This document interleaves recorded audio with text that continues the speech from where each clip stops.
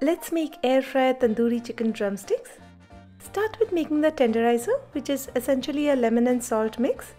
Coat the chicken with it and let it soak in this mix for at least 15 to 20 minutes, during which time start making the main tandoori masala marinade, mixing together yogurt and ginger garlic paste with spice powders, kasuri methi, corn flour and oil.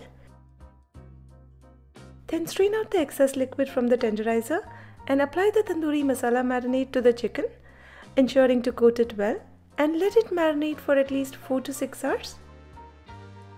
Then preheat the air fryer at 400° Fahrenheit, grease the basket and place the chicken drumsticks in it, and air fry at 400° Fahrenheit for about 18 to 20 minutes till done, ensuring to flip once at the halfway point, and done. Pair it with a green chutney dip and enjoy.